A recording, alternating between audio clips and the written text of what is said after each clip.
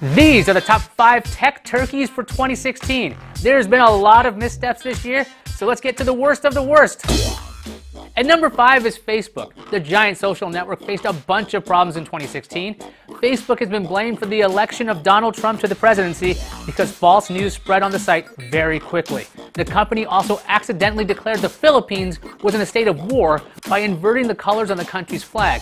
Red on top of blue denotes the country is at war. Otherwise, it should be blue above red. At number 4, some Pokemon Go players.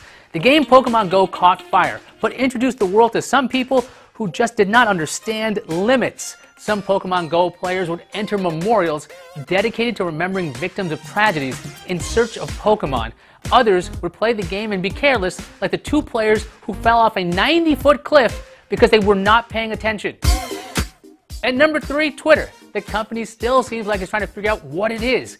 This year, it picked up some steam in video streaming with deals to show football games and the presidential elections, so maybe it's a video site now.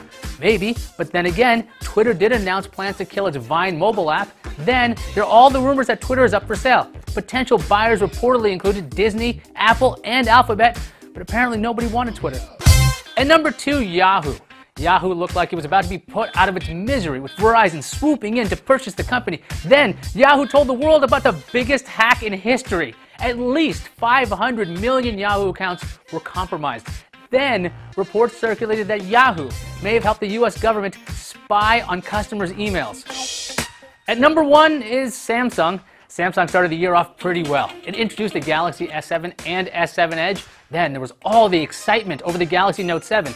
Yeah, then things got bad. Reports were everywhere that the Note 7 was overheating. Samsung wound up recalling the Note 7 not once, but twice after the new improved models were still not safe.